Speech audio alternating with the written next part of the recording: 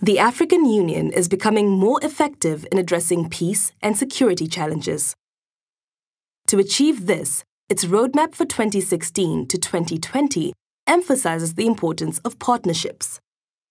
A major priority is to enhance its ways of working with regional economic communities. Known as RECs, they are the building blocks of the AU, but there are a number of challenges. The biggest challenge is that the AU works with 8 RECs, but these have all developed differently. Some are more advanced in promoting responses to peace and security, while others have limited capacities or different focus areas.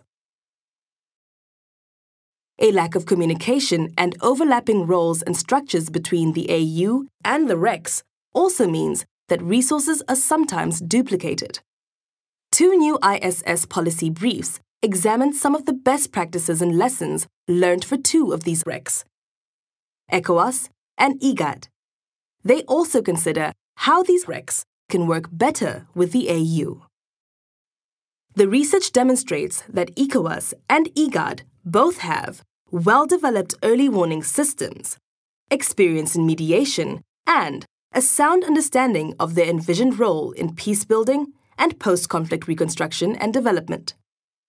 The AU also has similar structures in its peace and security architecture, such as an early warning system and a newly created mediation support unit.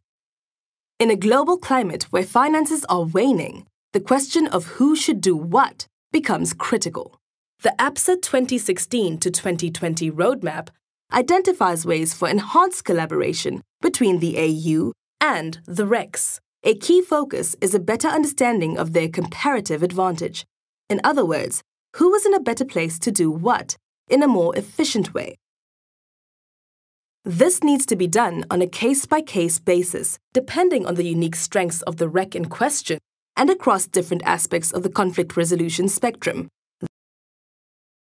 The AU can also play a role in bringing together RECs to share and learn from their best practices.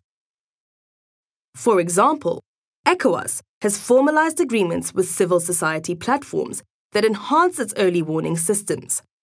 This could bring lessons on how different regions and the AU can increase their connections to civil society. Most importantly, the AU can play the role of the overseer, ensuring that responses are coordinated, maximize the strengths of different actors, and that frameworks are streamlined. There is a lot of potential for RECs to enhance the African peace and security architecture, but their limitations must also be understood.